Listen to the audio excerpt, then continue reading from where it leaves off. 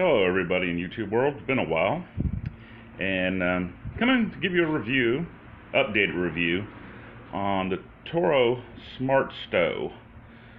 We got the rear wheel drive, it's got the big wheels, it's got the 7.25 Briggs&Stratton motor. You might ask, why haven't I got it smart stowed and standing? But I don't bother. I have several mowers in here. I just line them up, it's easier for me. But a lot of people have been asking me to update the review on this, and I'm gonna give a quick update. As a commercial mower, for me, it's been pretty good. Three things that I'm not a particularly big fan about for what I need it for.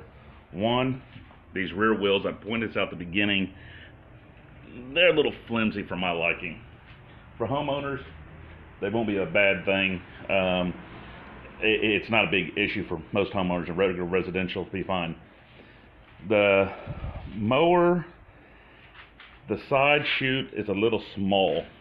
It gets clogged up if you got wet, thick grass pretty easy. Mulch is pretty good though. The other thing I don't like the flimsy adjustment tabs. With that being said, that's it. Everything else on the mower is great. The little recycle thing here where you can recycle and then go on the drive to that's a nice feature. Over the time, I don't know how long it'll be, great, but it's done well. Bags well, mulches well. Deck underneath stays pretty clean, even in wet grass, to be honest. It's just that side chute is just a little too small, I think. The engine's got good power. Actually, it's got such good power for this mower, I didn't even bother turning it up, the RPMs, to the high limit. So, if you're looking for a good home residential mower, I'd give it a solid 8.5. Starts on first pull every time, unless you have somebody who's not pulling on and engaging this. They start and they forget and they start pulling on it, they'll find out that it'll flood it real quick and easy. So remember to always pull that if you buy one. No issues though. No starting issues, no engine issues. Mows like a champ, leaves clean lines.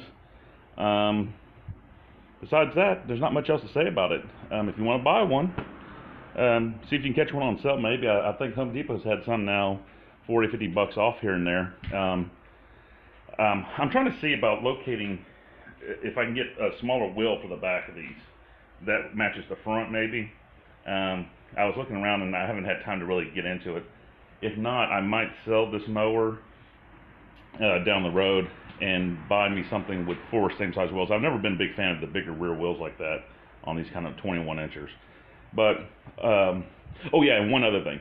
Transmissions pull strong, but when you go to pull back, you have to kind of push in and make sure, then roll it back, otherwise it fights you.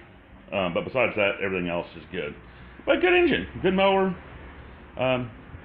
Probably for a $350 to $400 range, it's a pretty good mower. Anyway, I hope this helps everybody out there. No other major complaints. I think it's pretty good. The wheels seem, as far as the tires and stuff, they seem pretty good. They're not wearing quickly or anything. I probably got about 30 hours on it now. Okay, till next time. Thank you.